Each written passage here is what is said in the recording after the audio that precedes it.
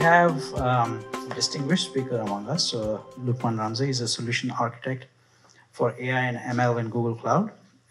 He joined Google Cloud after acting as a CTO for a series of New York startups in education technology, AI, and speech recognition.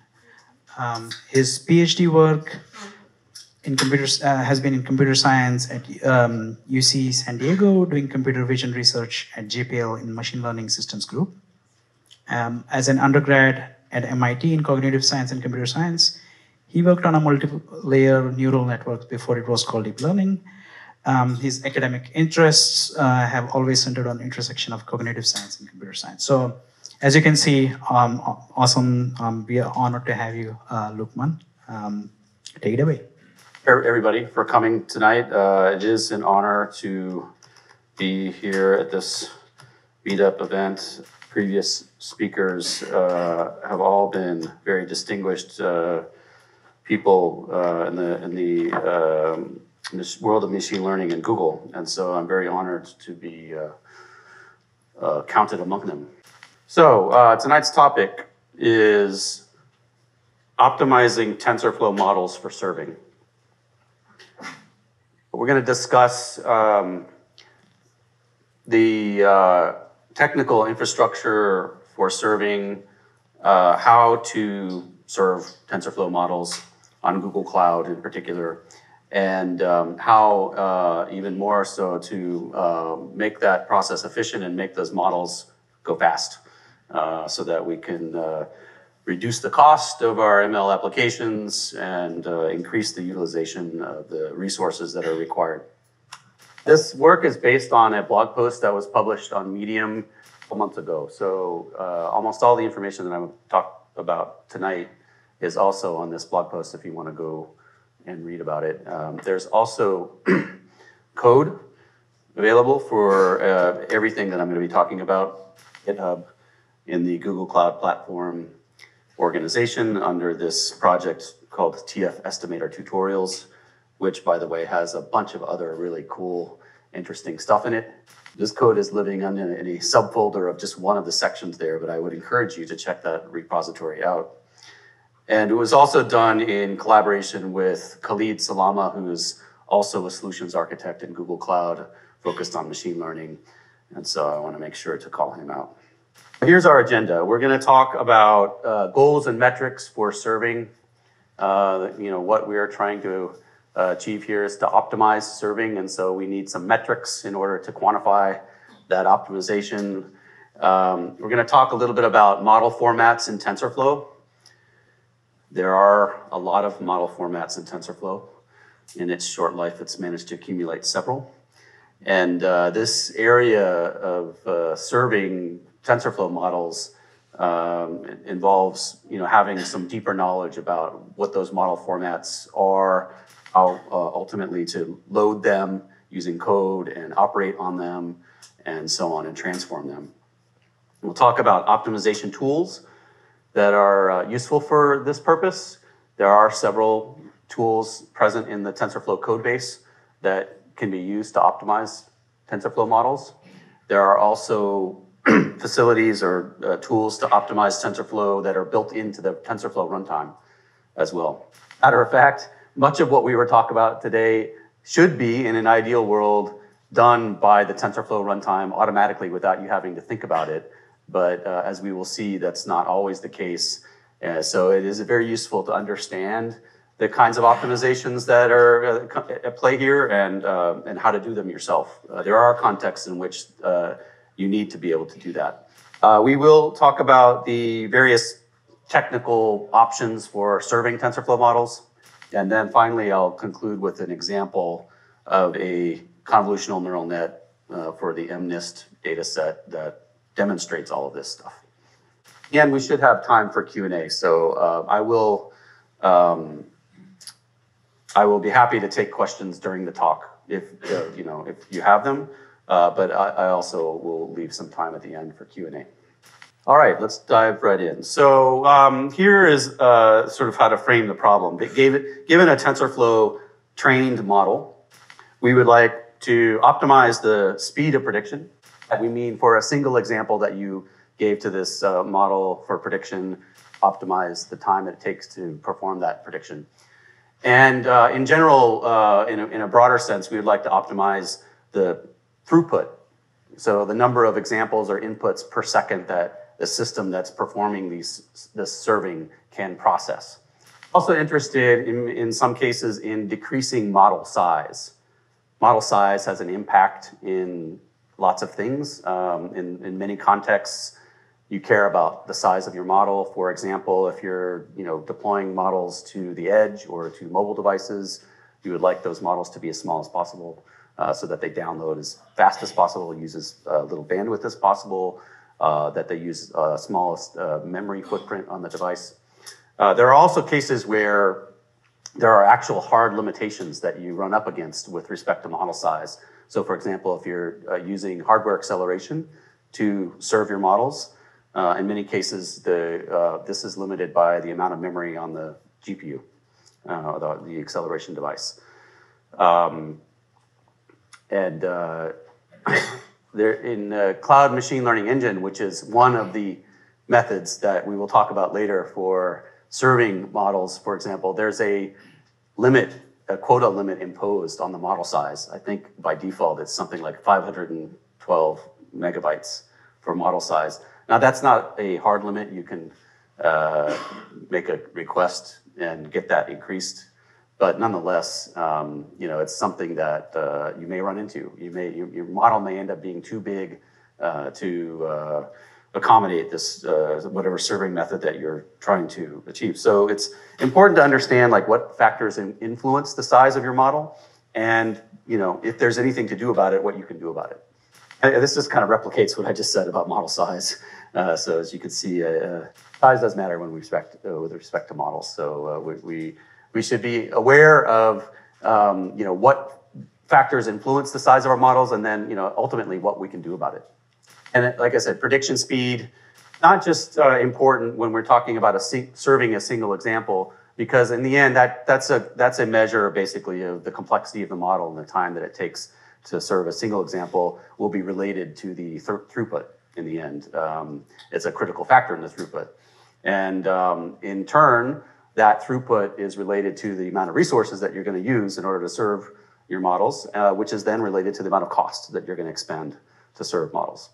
And relatively small differences in that speed or throughput can have a big impact in the ROI of your machine learning application, right? So if you can decrease the amount of resources necessary to serve your models by something non-insignificant, say 5% or 10%, then this should correspondingly decrease the amount of cost that it requires to support your machine learning application, which can have a big impact in the ROI of that application.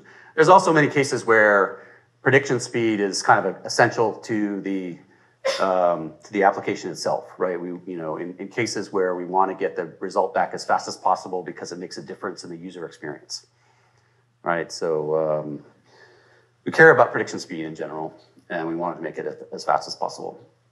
Prediction throughput, like I said, is related to prediction speed, but includes other factors such as horizontal scaling, meaning how many parallel resources are you devoting to serving, and how many examples can you process in parallel.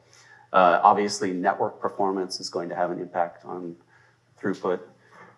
Things that aren't necessarily related to TensorFlow or to machine learning at all. Compute performance, of course, including whether you're using hardware acceleration or not. And a bunch of other stuff that's sort of beyond our current scope. So today we're really going to just focus on how to optimize a trained TensorFlow model, as I said, to predict as fast as possible. And of course, the other stuff matters, but that's beyond our current scope. So let's talk a little bit more about the TensorFlow model formats and how they are implicated in all of this. So there are more than what you see here. Here I'm showing two formats, the GraphDef and the saved model. You probably are familiar with the saved model if you've trained TensorFlow models, because this is now the most common model format that, for example, when you train a model using an estimator, and you export that model, it's going to be exported as a saved model. The saved model actually includes a graph def plus a set of saved weights, basically as files in a folder structure. So a saved model is not a single file, it's a folder that contains the definition of your graph in this graph def format, and in addition, some weights that are in a separate set of files that are merged together with that graph when you are when you're serving the model. The graph def is a either text or binary file format that is that uses the protobuf file format or the protobuf data structure format, which you probably are familiar with. It's very ubiquitous across everything that Google does. And so it could be, again, either in text or in binary, but it basically represents all of the node structure of your graph, right? So the TensorFlow, any TensorFlow model can be expressed as a graph, and the graph def just really encodes the structure of that graph. So again, the saved model consists of a graph def plus a set of weights. Actually, more accurate to say that the saved model includes what's called a metagraph. So this is a graph def that includes some extra information about what we call the serving signature of the model, which is the inputs and the outputs of the model. So a saved model is a metagraph plus a bunch of weights stored in separate files or structure. This is all very important to know when we're trying to operate on these models and try to optimize them, because we have to understand what the underlying data structures are.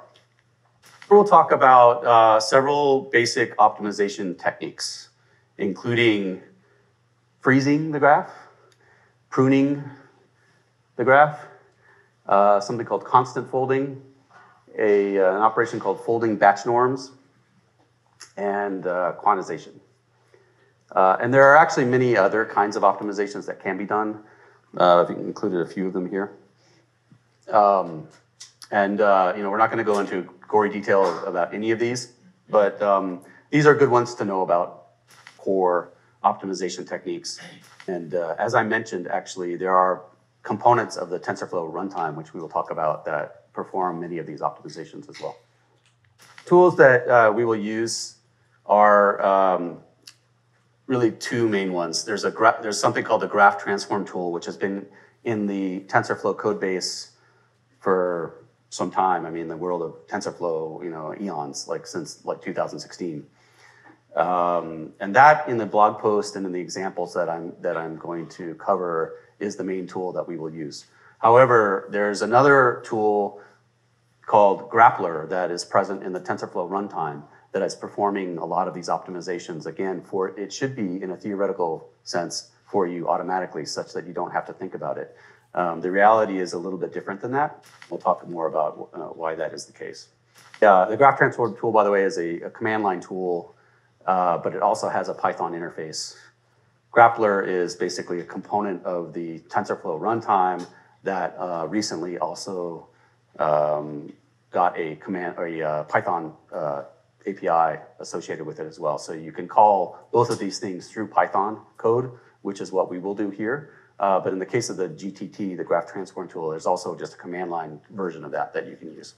So in summary, the optimization process is this. We're going to take a saved model, which again is, by far the most common format that you probably are dealing with when you've got a trained TensorFlow model that's been exported. We're going to convert that into a graph def. And that process is called freezing the model.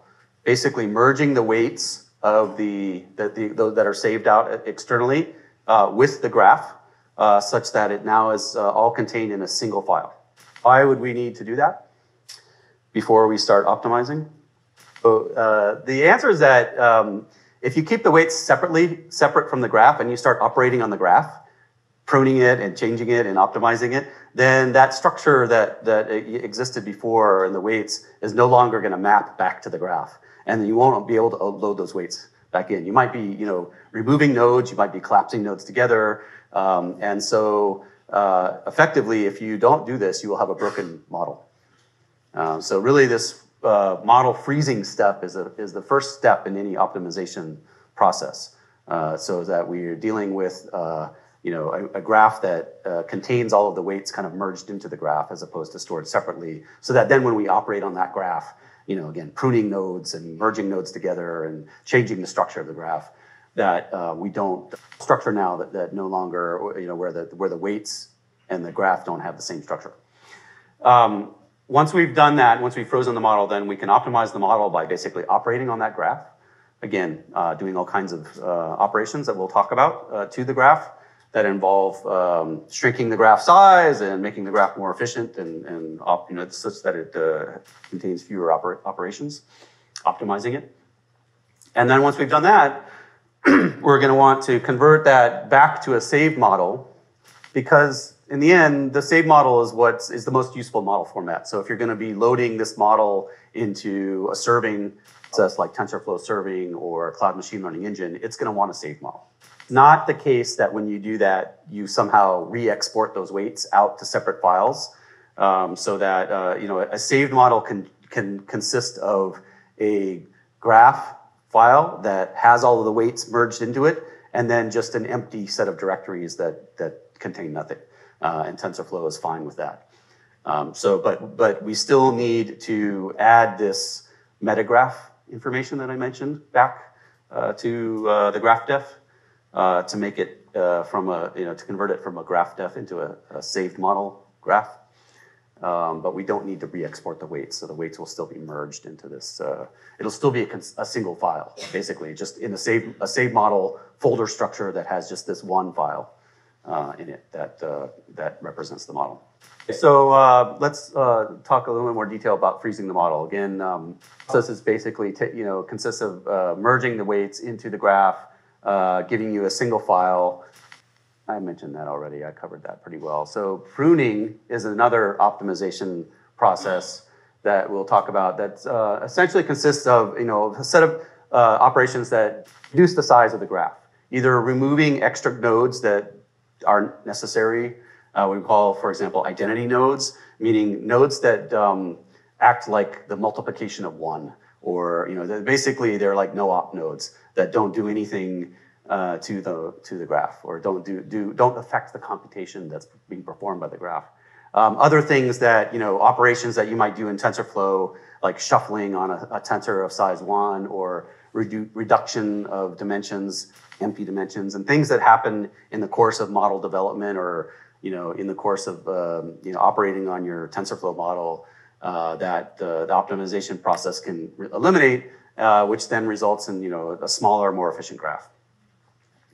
In addition, a lot of the times when you're developing a graph in TensorFlow through some of the APIs, there will be multiple output nodes created, meaning an output node is basically a node of the graph that produces the answer, right? And so it's not always the case that you have one set of outputs for a TensorFlow graph. Sometimes you have multiple outputs. But it's almost always the case that when you're actually using the graph, you only care about one of the outputs. And so when you actually use the graph in a production context, then you want to make sure that none of those other output nodes are present in the graph, because that's just extra computation that the graph is doing that is not necessary.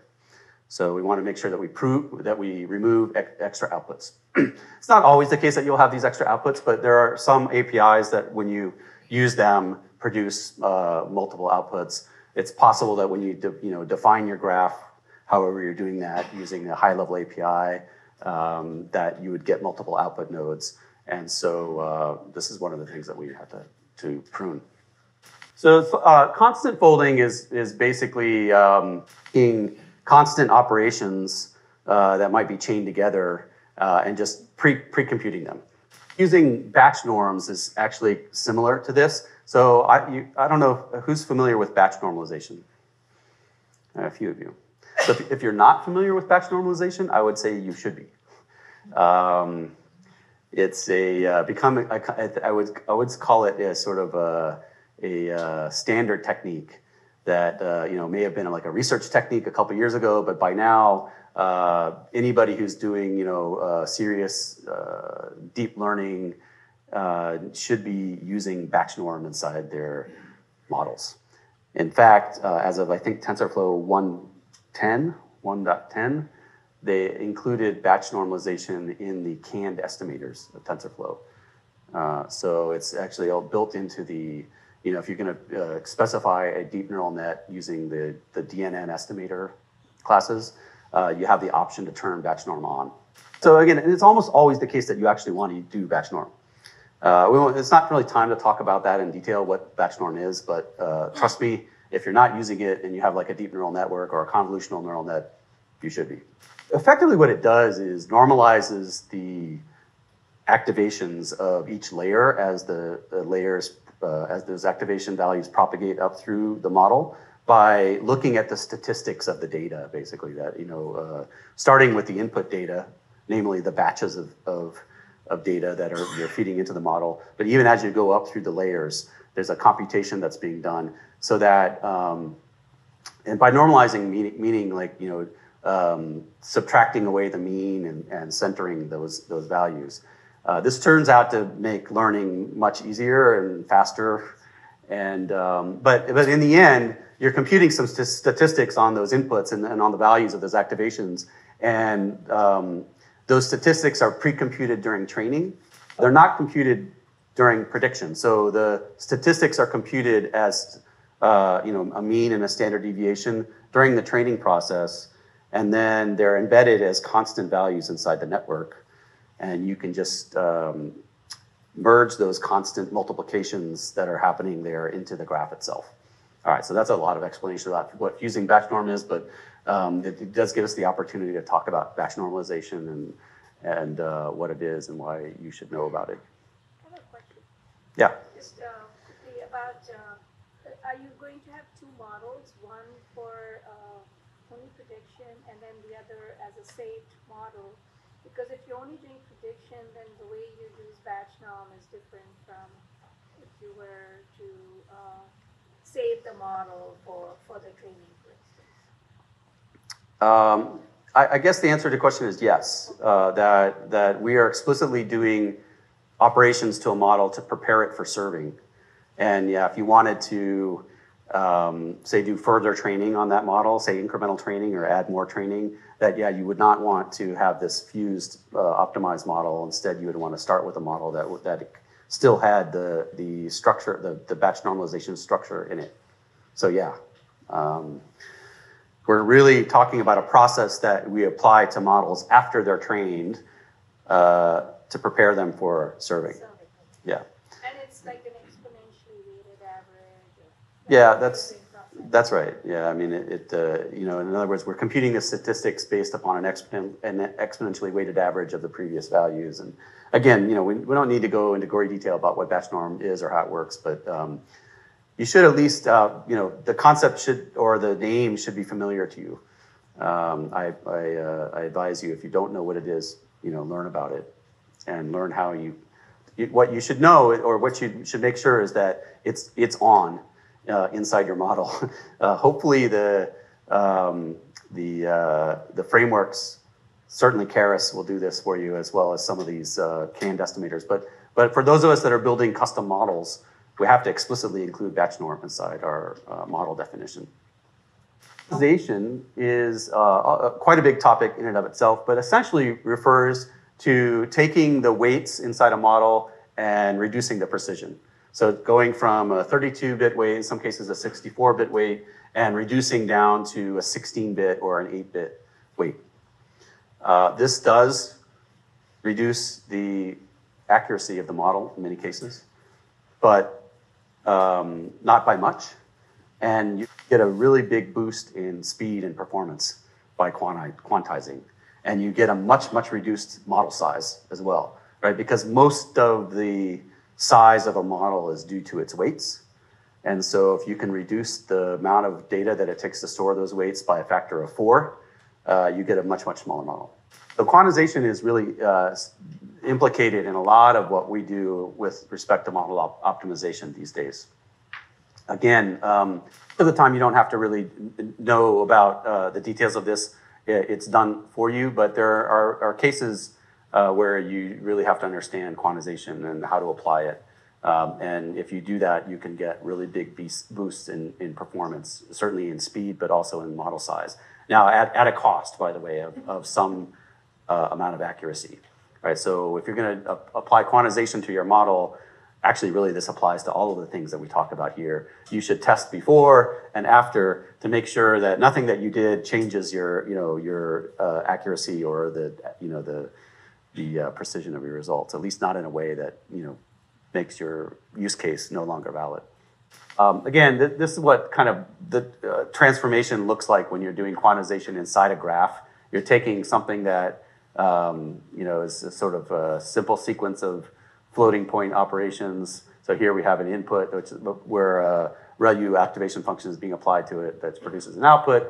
And instead, because again, you're reducing the precision, and so you need to know what the range is of that weight so that you can map it back. So you have to pre-compute, which the system will do for you, or the optimization tools will do for you, the min and the max. Then you reduce the precision, you perform the calculation, and then you map it back to the original floating point value. Folks heard about TensorFlow Lite? So this was a system introduced last year basically to optimize the deployment of models, TensorFlow models, on mobile devices. One of the key techniques that TensorFlow Lite is doing to make models work well and fast on mobile devices is quantizing down to 8 bits. So in this case, TensorFlow Lite actually does all this quantization for you. You don't have to worry about it. But that is the secret sauce underneath a lot of what TensorFlow Lite is doing is basically quantizing your model down to 8-bit. A fair bit about all the various optimizations. Let's look at in more detail at an example. We're just going to talk about a MNIST convolutional neural net, which is kind of a standard neural net that you might deal with. And this is the full optimization process that we will apply. First, we will run predictions so that we know what the model output before we applied all of our optimizations, and we know how fast it ran. Right, so we have to do that before, so we have some kind of benchmark or baseline so that we know what effect our optimizations had. We also want to run predictions so that we can verify, as I said, which we should always do at the end, that we didn't break our model or do anything that reduced the precision of our model or broke the output. It's quite easy, frankly, to break your model by doing this stuff to it. And so you want to make sure that you can verify that the model at the end of the process still performs well, or at least in an accurate way. And then you also want to be able to quantify the effect of your optimizations, right? So you need to have a baseline benchmark at the beginning. Then you freeze the graph, you run the optimizations. Again, we're going to show this using the graph transform tool, but there's also this actually more advanced and more recent tool called Grappler that can also use. We convert that model back to a save model format, and then we rerun the predictions to verify that we didn't break it, that it's still as accurate as we need it to be, and we also benchmark at that point to quantify the effect of our optimizations. Let me just say a few words about benchmarking methodology. There could be a whole separate talk on that, but it's really important, I think, to be careful about how we benchmark, because if we're not careful, then we may, draw some incorrect conclusions about what we just did. We may decide that, these optimizations didn't work at all because it makes the prediction longer. And so it's important to have some consistent benchmarking methodology and to pay attention to what we do here. And again, like I said, I won't go into gory detail about this, but I just want to say that, the 3 desirable attributes of a benchmark are that it's repeatable, meaning that you get the same answer when you run it multiple times. Oftentimes, that's because computers are a little bit indeterministic, frankly, in sort of varying ways. You often won't get necessarily the same exact result. So we want, when we say repeatable, we're not necessarily saying you get the exact same result, but it needs to be within a small sort of range, needs to have low variance. We want to run the benchmarks in a controlled environment, meaning you have to have a lot of control about all of the different components that we're testing. If there's some part of that component that we don't control, say for example, the network, right? If you're running a benchmark across from your laptop across the cloud to something that's running in the cloud, you've got a big chunk of stuff that you have no control over there between you and what you're running. And we also want to make sure the benchmark has a limited focus, meaning it's only testing the things that we're interested in and not trying to test lots of different things, because again, that sort of reduces the amount of control that we have by definition. Testing more things makes it more likely that there's to be some part of that system. So again, that's all I want to say about that.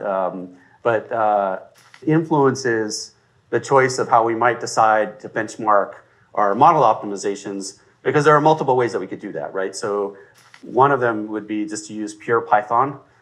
It's a very easy thing to do now, particularly with this contrib predictor module that was added to TensorFlow that allows you to perform predictions in Python. Now, of course, this is TensorFlow 1.0 that has the contrib package, which is going away. Migrating. It's not going away, right? Yeah, that's the wrong way to say it. Yeah, it's migrating to somewhere else where it will be still useful, still be able to be used. Anyway, that's a potential method. Cloud Machine Learning Engine Predict service, very useful, important service, which I'll talk a little bit more about later. Very useful for production prediction, right? You can train your models on Cloud Machine Learning Engine, and then you can very easily take that same model and set up a predict service for it on the cloud.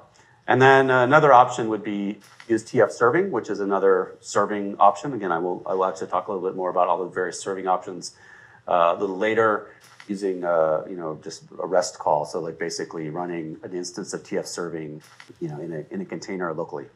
These three, can anybody say which is the best? Oh, the answer is TF serving locally.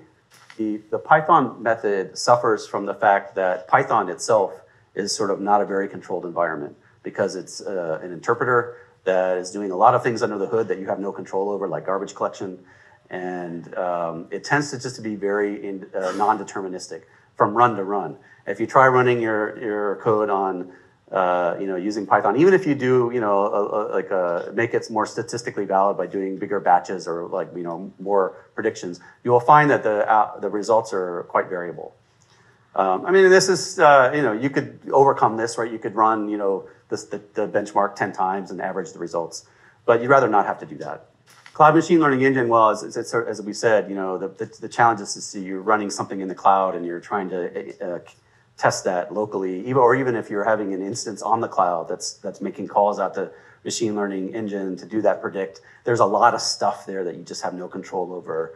And machine learning engine predict is a managed service, so it means it's handling a lot of the scaling issues for you. So in the middle of your benchmark run, it might see that your load is spiking and try to allocate some more instances for you to do this prediction, which would then throw your benchmark results off completely and not be very repeatable. So not a great choice. Running TF serving locally in a Docker container is actually quite controlled. And it should be quite consistent from run to run, because, again, you're running it on your laptop, you've got a lot of other processes running at the same time, and that could influence the result. But nonetheless, of all those three options, I would claim the best. And so that's the one that we used in the blog post. Again, in the code that's out on GitHub, you will see all three options as examples, so you could test each of them out.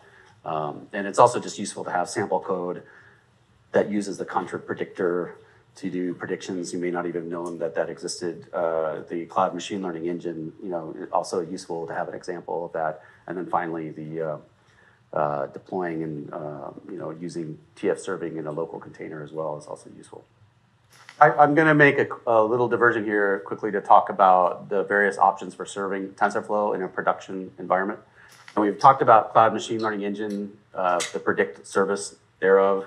It's a managed service. It's a lot of great features for doing prediction. A very easy transition from training to predict. Basically, in your training process, you have at the end of it, you export the saved model, and then it's very easy to launch a predict service from that same saved model. You can do online predictions and batch predictions. It contains facilities to do model versioning. It does support other frameworks than TensorFlow now, so scikit-learn and XGBoost. And I was asked by the product manager or the tech lead here to mention that very soon you'll be able to deploy predict on any machine type that's available in GCE. So you'll have a lot of even more control over the kinds of machines that you're running on, and also to harness GPUs. So really good option for deploying your models and doing predictions. Again, if you're interested in a managed service, meaning you don't need to have like very strong control over the underlying architecture. Very good for deploying your models to production. Not so great as a benchmarking tool necessarily. TF serving we talked about, based on a open source component from the TFX platform, which is Google's internal platform for machine learning pipelines. Which we are now open sourcing the components of, sort of like one after the other. I believe the serving component was the first component that was open sourced. One of the nice things about TF serving is that it has the facility to update the models dynamically, meaning it can be up and running, serving your examples, and then you swap in a new model under the hood, and TF serving will automatically pick that up and just seamlessly transition from the old model to the new one. There's a large community inside Google and outside Google that's using TF serving. I will say it's if you're using GPUs, it is challenging to harness multiple GPUs using TF serving. It can be done, but you have to encode the device assignments in the graph, and so that's one, I would say, drawback of TF serving. If you really have stringent throughput requirements for your serving application, and you really need to have running on machines that have 4 or 8 GPUs attached with them, then it's a challenging thing to do with TF serving. The architecture for a serving system in production sort of looks like this, where you typically would deploy TF serving inside a Kubernetes cluster, where each node has its own instance of TF serving. And then you have some kind of load balancer in front that is distributing those serving requests across the nodes. There's a option from our partner NVIDIA called NVIDIA Inference Server, which includes the capability to harness something called TensorRT, which I'll talk about a little more. That basically harnesses some of the capabilities of the newer NVIDIA GPUs. They have something called a Tensor Core unit inside them. It's actually this Tensor Core unit that is used under TensorRT is basically harnessing quantization. So under the hood, it's converting your weights into 16-bit, and it's got hardware acceleration that's really, really fast for processing with these weights.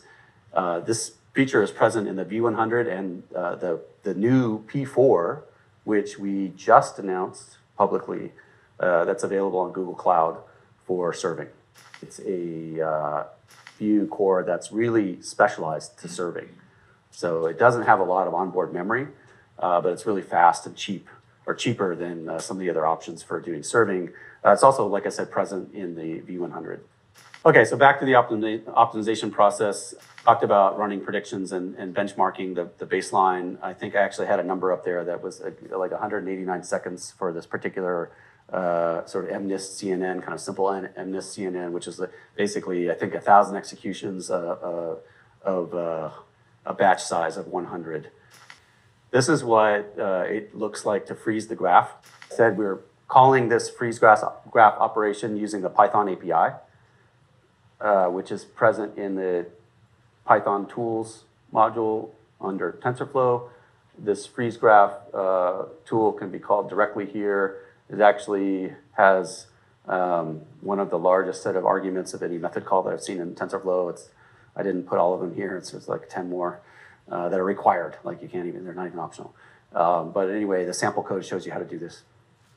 And that the output is basically you're providing the output graph file name, and so it actually writes the output graph, the frozen output graph for you when it completes. This is what running the optimizations using the graph transform tool looks like. Again, you give it a list of the transforms that you want to run. Then you run this transform graph method, and it produces the optimized graph as the output. Then you have to actually go save that graph. But again, the sample code shows you how to do all that. And then finally, you want to convert back to save model. This turns out to be kind of unwieldy and harder than you'd like it to be, but you basically, if you know the right APIs to call, it's not that bad. You use the TF saved model simple save method. Again, you have to provide the inputs, and a list of inputs and the list of outputs that you want to save. And so you have to actually know that, or know what those nodes are. In this example code, we found the inputs by just looking for placeholder nodes, which essentially are typically what would provide the inputs to a graph. And, we got the outputs using actually by looking at the metagraph def, as I talked about. Like the metagraph def includes the signature that gives a list of the output nodes, and so that's where that came from. And then the benchmark again after applying these set of optimizations.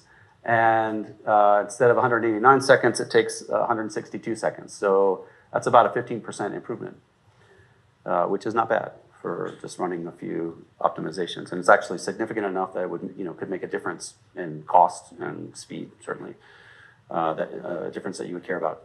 And each of the optimizations that we perform should preserve the output for a given input. In other words, hopefully, again, this is something we have to verify, but there shouldn't be anything that we did that would change the output for a given input. Yeah. You're doing the quantization. Actually, we didn't do quantization this one, but sorry. You mentioned TensorRT before. Yes. Is it different if you're going to be doing serving in CPU versus doing serving in GPU? So TensorRT actually only makes sense if you're doing it on GPU. In fact, really by definition, what it is preparing your model so that it is able to harness those tensor cores that are built into the V100 and the P4. And I think all of the GPUs going forward from NVIDIA, or most of them, will include this special unit. TensorRT is a kind of a topic in and of itself. We could talk a little bit about that. There is sample code out there that shows you how to apply TensorRT. Again, it's been present inside the TensorFlow code base since I think March of last year, as of 1.7. So it's reasonably stable, but you also need to use the NVIDIA inference server in order to harness it. Having said that, if you really want really high performing serving, it's pretty much the way to go. I also would say you probably would need to engage with NVIDIA in order to make it work. It's complicated to get it to work. We're just about to publish so there's already been a blog post that shows you how to do this on V100s. Just about to publish another blog post that shows you how to do it using the P4s. So you'll have sample code out there available if you're interested in doing this. But like I said, it's something that you probably need the help. You probably need some technical help in order to pull it off. Over the course of this year, I'm sure the NVIDIA inference server will get more stable and more robust. There are some other things to say about the NVIDIA inference server. It's not dynamic actually yet, like TF serving is, which is a problem. Almost every practical ML application is dynamic in some sense, meaning you don't almost never train a model on static data and then just serve it, kind of ad infinitum. Typically, you're going to update that model based on new data at some point. And so the process of deploying the new model gets much more complicated, right? Because you have to have your own system for doing this hot swap, right? Or you have to be able to bring the whole server down and then swap in a new model and bring it back up, or something more complicated where you migrate traffic over from, you deploy a new instance and you migrate. So anyway, there's a reason why TF serving is dynamic, is because it's actually kind of a pain when the serving infrastructure is not dynamic. So what did you do? You said you haven't changed the graph, you haven't applied the quantization. So how did you get this? those other optimizations that we performed did make a difference, right? So we still, let's go back. This is the list that we talked about that we were gonna do. So this removing identity nodes, folding constants, merging duplicate nodes actually is kind of a form of pruning, or you have two nodes that are in succession that do the same operation. Stripping unused nodes, meaning any nodes that are not that are being calculated but are not actually connected to the output, right? So that would include extra output nodes, but also just like there are oftentimes nodes in your graph that end up getting added that are not that don't. There's no edge from that node back to the output, and so those nodes get pruned. And then there's folding batch norms, which we talked about as well. So those are that's the set of transforms that we did. Which ones are defaults, or which ones do you have to do with it? So this is a good topic. It actually kind of leads me to the sort of the conclusion of the talk, which is that the truth is that Grappler, which I mentioned, which is built into the TensorFlow runtime, is actually performing all of those optimizations that we listed. And TF serving, which is the serving mechanism that we used, uses Grappler. But we still see the results that we see. We see them consistently across multiple models. We actually implemented this using vanilla TensorFlow and Keras, and all of that code, sample code, is in our repo. And yet we see this performance increase. I've been talking to the folks that, both on the TF serving side and the Grappler side to try to understand why this is the case. But it kind of highlights the fact that you need to take control of the of your serving. If you care about performance, you should not rely necessarily on everything working perfectly under the hood. I mean, you would like to, but the reality is that for some reason, and we're not sure. I'm still not sure why Grappler is not performing in the way that it's supposed to in this context. But nonetheless, it's very reproducible. For some reason, the Grappler optimizations that are supposed to be happening inside TensorFlow serving are not happening. So again, in an ideal world, this set of optimizations, for most cases, if you're using TF serving, should not be necessary. Now, there are some cases where you're doing another kind of serving mechanism that you can't rely on Grappler kicking in. And so this is a good, useful knowledge to have. But the reality is that despite Grappler supposed to be performing these optimizations, in the test that we ran, it was not.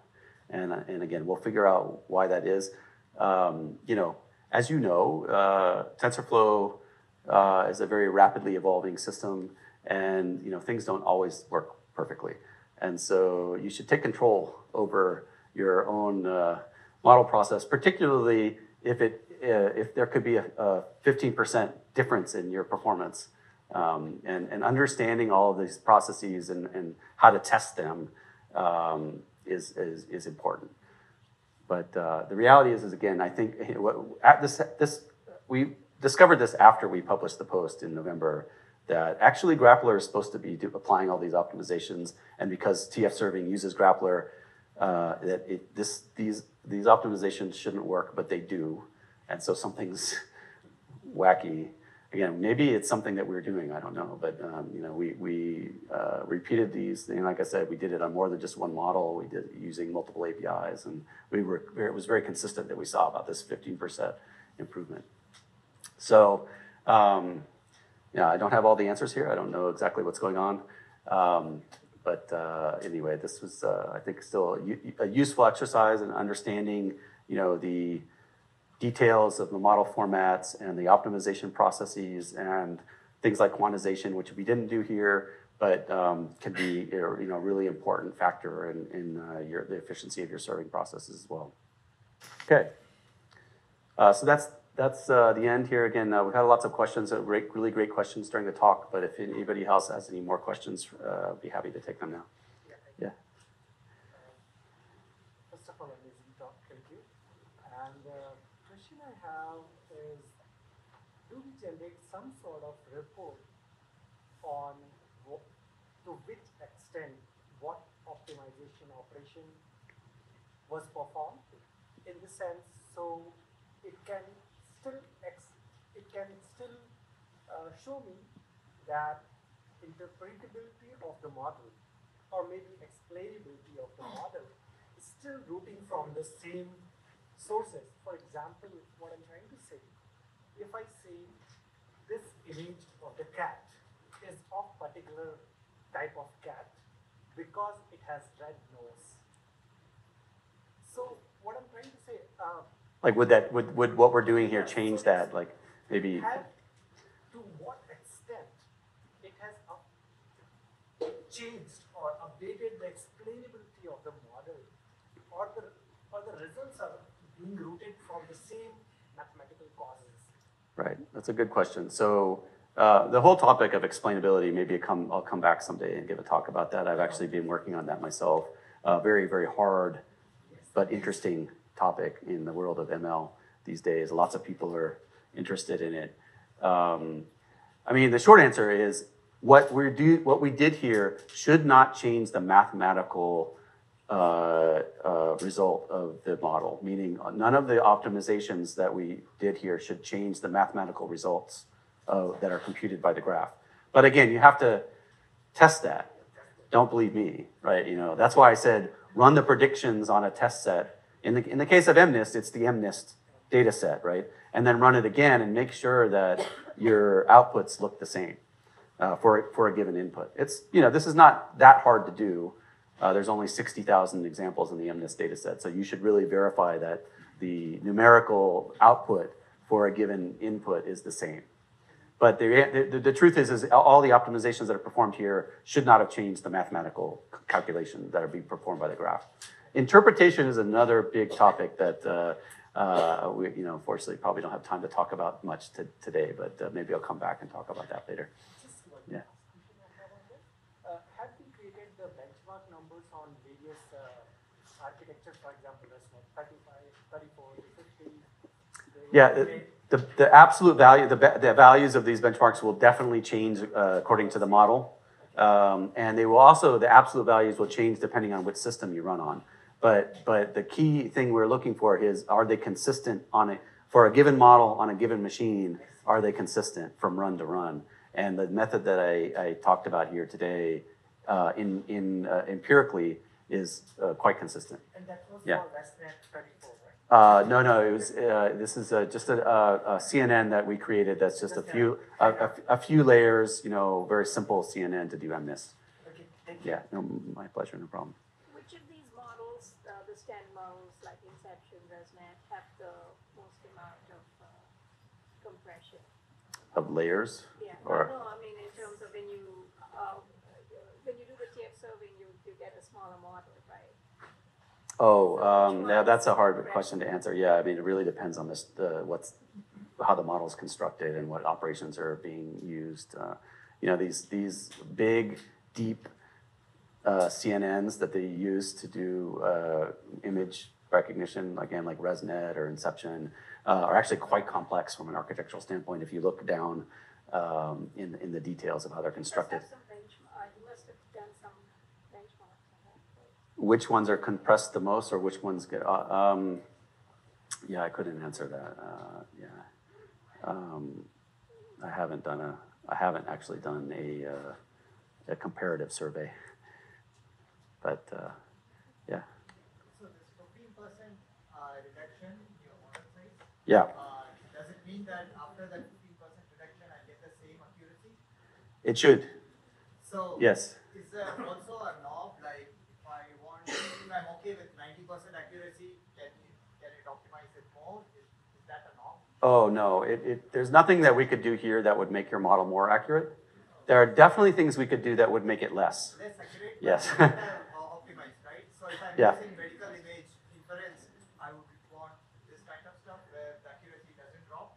If I'm looking for a model for a cat predictor, and I can say, oh, I'm okay with like 90% accuracy, but then from 98 to 90, I'm okay with it. So does it give a better optimized model?